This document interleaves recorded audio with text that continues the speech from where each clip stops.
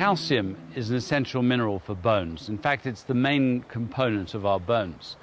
It's also very rich in milk, so we tend to think, drink milk, strong bones. Actually, there's very little correlation between the amount of milk consumed and the rate of bone health or osteoporosis.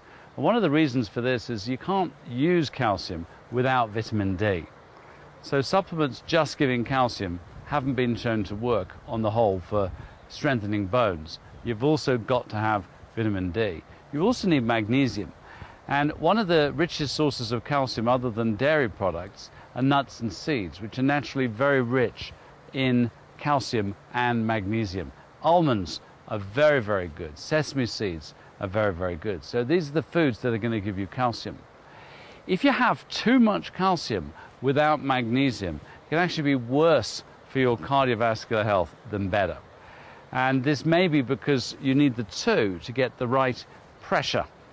They control the muscles in the arteries. So calcium isn't something you really want to take on its own.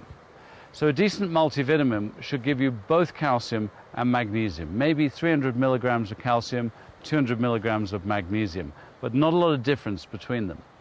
In fact, of all the minerals, calcium is the one that most people do achieve the basic RDA type level because we consume a lot of dairy products. If you have less, have nuts and seeds. Make sure you get a little bit in a supplement. It's an essential mineral, but most of us aren't really lacking it too much.